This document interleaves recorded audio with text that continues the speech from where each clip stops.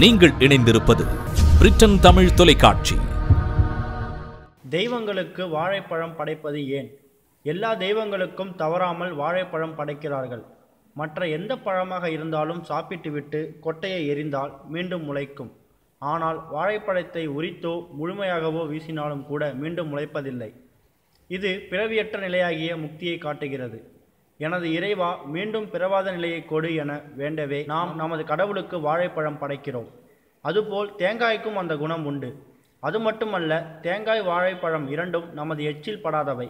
தேங்காயை சாப்பிட்டு விட்டு ஓட்டை போட்டால் அது முளைக்காது. முழு தேங்காயிலிருந்து தான் தென்னை மரம் முளைக்கும். அதுபோல வாழை மரத்திலிருந்து தான் வாழைக்கன்று வரும். பழம் கொட்டை என்பது கிடையாது. அப்படி நமது எச்சில் படாத இவற்றை இறைவனுக்கு உகந்ததாக நமது முன்னோர்கள் படைக்கும் மரபினை உருவாக்கினார்கள். நாமும் இந்த மரபினை பின்பற்றி வருகிறோம். மேலும் இது போன்ற செய்திகளுக்கு இணைந்திருங்கள். பிரிட்டன் தமிழ் தொலைக்காட்சி.